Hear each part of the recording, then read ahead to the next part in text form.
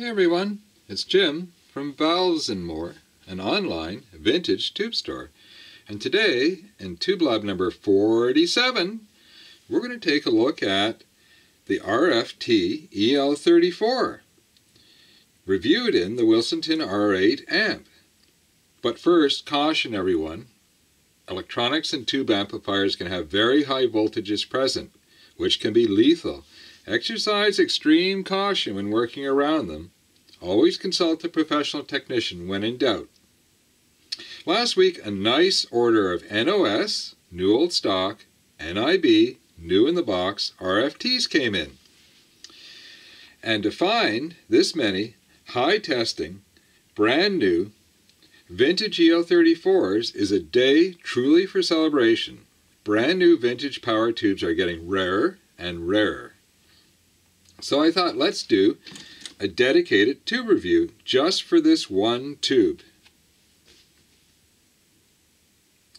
Now, they're all rebranded AEG. In fact, they have these lovely boxes that are really in good shape, and I'm pretty sure they're original because have a look inside. They've got a really unique cradle that I've never seen. You see that? That's really, the tube just nests. Let me grab one. It just nests inside there. See that? It's like it's in a cradle. It's just perfect. So I think we've got real boxes. Now, reproduction boxes are a thing, and there's nothing wrong with them so long as, the seller says that they're reproduction boxes. In fact, virtually any popular tube has had a reproduction box made. And I actually have never had an AEG tube in. Now, that's a rebrand. AEG just translates to General Electric Germany. So they rebranded the tubes for resale. And that's something RFT did a lot. One of the very common rebrands was no less than Siemens. When I was researching this tube, I found some people claiming the RFT was basically a Siemens tube made in East Germany. Now, RFT is short for, ready? Are you ready? Rundfunk und Fernmeldtechnik. Now, my apologies to all German speakers out there. I hope I got it close. That translates to radio, TV, and telecommunication. Now, that makes more sense, doesn't it? And RFT was a consortium of state-owned companies, all based in the former DDR, or German Democratic Republic. Or simply, we just say, the former East Germany, yeah? Does the fact that they were made in a socialist state mean that they aren't good tubes? No, absolutely not. Remember, Siemens thought they were good enough to rebrand as their own, and that says a lot. Okay, enough history and blah, blah, blah. How did they sound? Well, really good. But actually, before we do the review, let's take a close look at the tube. Now, they had a really very standard set of details that really didn't change over the production years as far as I can tell. I've had quite a few RFTs in over the years, and they don't stay in long. They're a fairly high demand tube, and until now I've never really had more than one or two quads in the store at any one point in time. So they're characterized by 4 large rivets on each side, 2 fairly small slits on each side of the plate. They're a single supported, fairly large halo getter with a big chrome dome. Now, if you want to know if you've got a real RFT and not some kind of a fake, have a look at the base.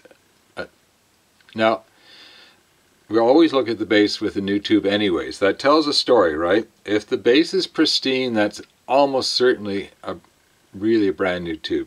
But have a look. Where's my pointer? Hang on a second. Have a look here. Let me see if I can get it in. There we go. You see right where the pins come out of the plastic base? There's a little circle, sort of like a little protrusion or a reinforcement. There it is. That's the real McCoy. And that's a dead giveaway. You've got a real RFT. There's so many of these rebranded that you really have to look for identifiers because, somebody could be passing off a Chinese tube and you wouldn't know it unless you knew the key aspects of a true RFT. So let's look at some of the rebrands. Here's a Slovenia. Look at the base. You see the little indents or the bumps at each pin. There we go. It's on camera. And here's an S service. So that stands for Siemens service, yes? And the same thing. You can see the little bumps. In fact, this is probably one of the most common rebrands. I'm not certain, but I have a feeling that Siemens probably set up the RFT plant to make what is basically a Siemens EL34. There were glimmerings of information online about this, but nobody really had the definitive lowdown on it. And a big part of that is that all of this history predates the internet, and a lot of the research that's been done has all been done in German. So maybe a German speaker out there can do some research and put some stuff up in the comments. That would be helpful. Okay, so how did they sound? Well, let's get out the listening sheet.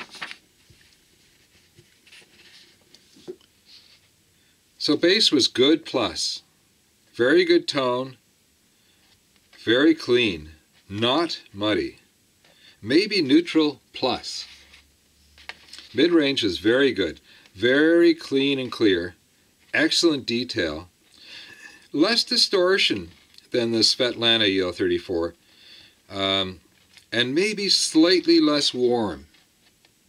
And there's some trade-offs, and we'll talk about those in a minute. We'll come back. Trouble was the 3 C's, as I like to call them: clean, clear, and crisp. And it was very good. Noise and microphonics were very low, which makes sense. I mean, this is a quality EL34, and it's brand new, so it bloody well better be very low, right? In fact, the EL34 in general is quite a quiet power tube. In conclusion, I wrote detail, detail, detail. And that, of course, equals stereo separation, and that equals a lovely soundstage. So how do we get there? Anytime you've got this level of clarity, particularly in the mid-range, 90% of all your music sits in the mid-range. 90%, give or take. Depends, depends on what you're listening to. I mean, if you're listening to a solo bass track, obviously that's not true. But in general, most of your music is sitting in the mid-range. That's why mid-range response is so absolutely critical. And that's probably why tubes like the Mullard EL34 XF2, which is a very warm sounding tube and has a fabulous mid-range, why they're so loved. So what are the trade-offs? Well, you give up a little bit of distortion and a tiny bit of warmth, and in return you get a lot of clarity and detail. And that can make for a really lovely presentation. It's if you're going to be listening to small ensemble acoustic, which is my style of jazz, you're going to be able to hear things like the little flutter of a sax reed, or the sort of a heavy pluck on a bass string. Those things come through when you have that much clarity. And they're, for audiophiles, that's nirvana. We live for that kind of shit. Good shit. Pardon my language. And we just take joy in it. Now, one of the reasons why I spend so much time reviewing tubes is because if you change out a set of tubes, you basically have a different amplifier. And it's handy to know what your power tubes, what your driver tubes, what your preamp tubes, what they sound like. So that if you love that level of clarity and you'd like to have a little less distortion, a little slightly less warmth in the mid-range, you're going to love a power tube like this. If you like your crooners sing throaty vocals, and you want the maximum warmth, you're going to want maximum distortion. And something like the lovely Svetlana EL34, the vintage tube, of course, they excel at that. And and an absolutely fabulous tube, the Mullard EL34 XF2 series.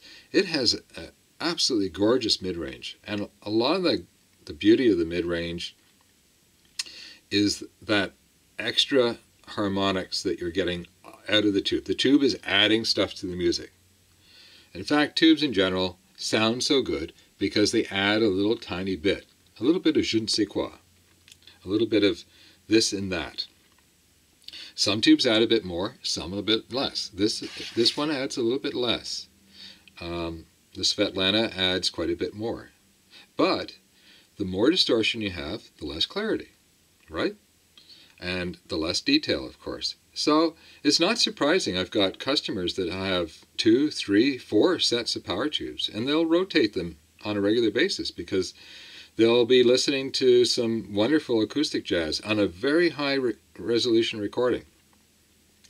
And they'll put in something like the RFTs, and they'll love them to death. And then maybe they're having a dinner party and they've got, you know, a wonderful jazz vocalist like Anita I'm tongue-tied, Anita O'Day, who's just a wonderful vocalist. And they'll put in their quad of Mullards for that because they'll really bring out Anita. And frankly, those recordings, they're so old now that the level of detail, it's not going to be quite there, I don't think. Not like a more modern audiophile recording, certainly. So why is that? Well, why changing tubes makes such a difference? Well, the tubes sound a bit different, but you've got to remember the tubes are the amplifier. That's right. All tubes, the main job is to amplify.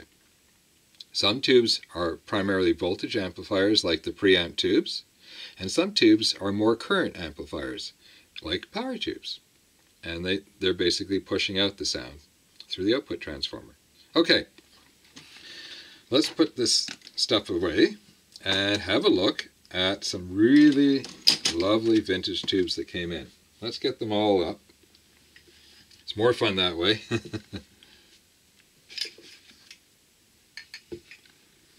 That's a quad of Mullards. Here's a pair of lovely Meltz 6SL7s. Let's get some little roadblocks up so nothing rolls off. I've been dropping things all morning, and that's a sure sign I'm a little tired. So stay with me, folks. Let's start with this lovely thing. A little pile of these came in, enough for a matched pair and a couple of singles. Let's look at the box. This is just fabulous. U.S. Army, U.S. Navy.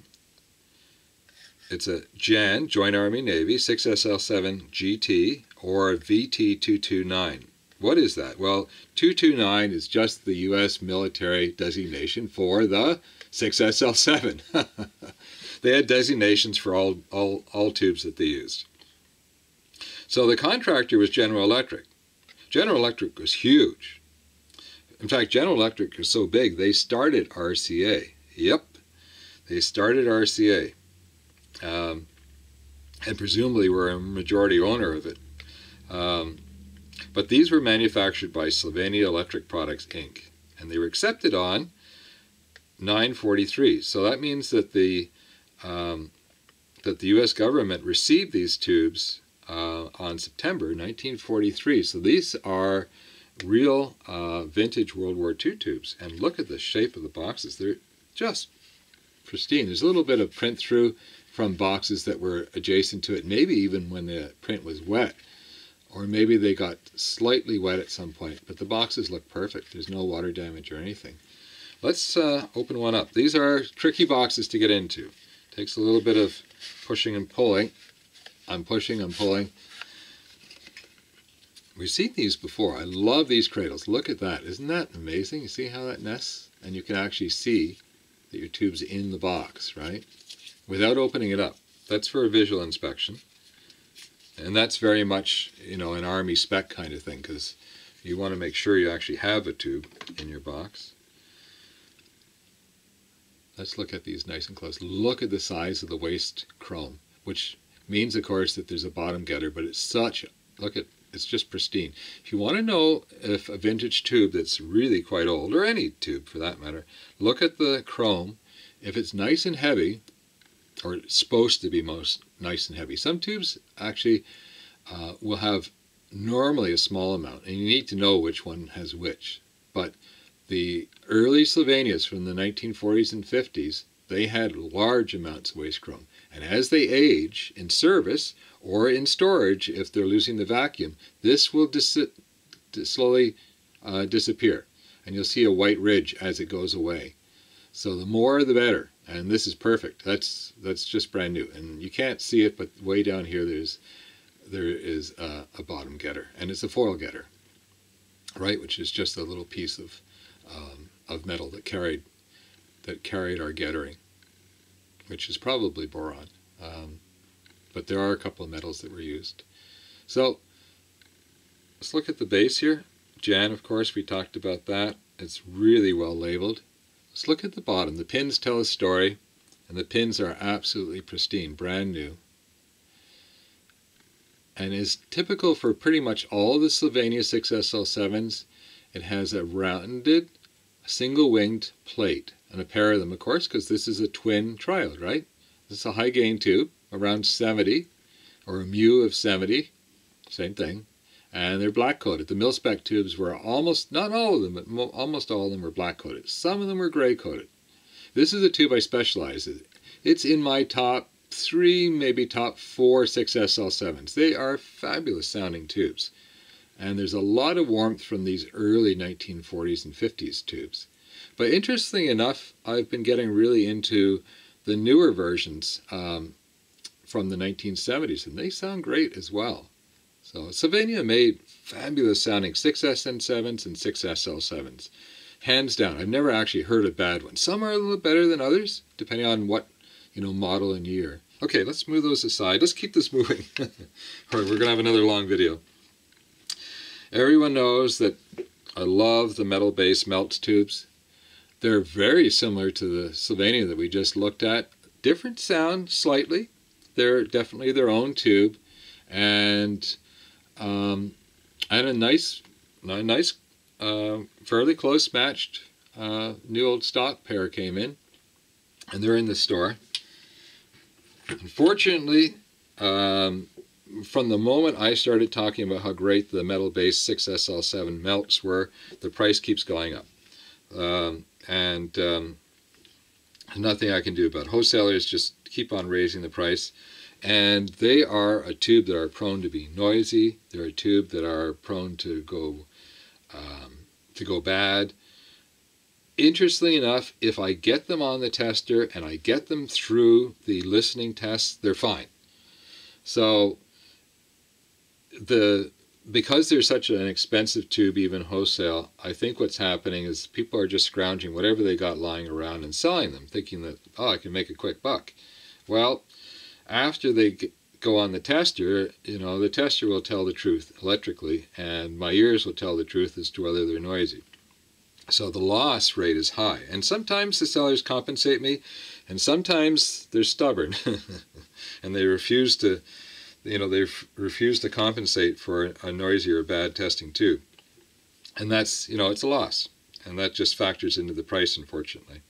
So what have we got left? We got a wonderful quad, quite high testing quad of Mullard XF2s. Single getters. Let's take a quick look at them. I can talk about Mullard EL34s all day long. It's without a doubt my absolute favorite EL34s. They're so expensive that I do not play them every day of the week. In fact, I only listen to them when I test them for customers. I usually make a quad and they sell, within a week. And then I'm working on another quad. Right now I have 3 sets of 3 matched, close matched single getters, and I have 3 sets of 3 close matched double getters. Imagine the investment. These are expensive tubes to buy even wholesale, and I'm constantly bringing them in, but it takes so many tubes to get a close matched quad. Anyways, let's take a quick look. So if you want to know if you've got a real Mullard and what series of EL34 you've got, let's see if we can get the code on. Can you see that? I'll read it for you. It's etched in the shoulder at the bottom. XF2, so that's the series number 2. And then the next line is B0C4. Now the B stands for the blackburn plant in the UK, which was a huge plant. And the 0 stands for the year. So that could be 1960 or 1970. And these are such nice looking tubes. I suspect that it might be 1970. And the C is the month and the 4 is the week. So I believe, I don't have my code book in front of me here, but C is the third letter. So it's probably March, 4th week of March. Don't quote me on that though. I rarely actually identify tubes specifically by the date that they were made. I'm mainly concerned, they're so rare that finding XF2 solidly on the tube or identifying the parameters, that's all I go by. I can't match a quad by year and month, or even by year. It's just not possible. I'd have to have hundreds of tubes in to manage that, and there just aren't that many out there. Okay, so those just went in the store, and if you stayed till the end, here's some discount codes to help you out. I've got flat rate shipping around the world of $20. And if your order is $150 or more after discount, the shipping's on me, folks. Okay, stay safe, everyone. This is Jim from Valves & More signing out. Cheers, everyone.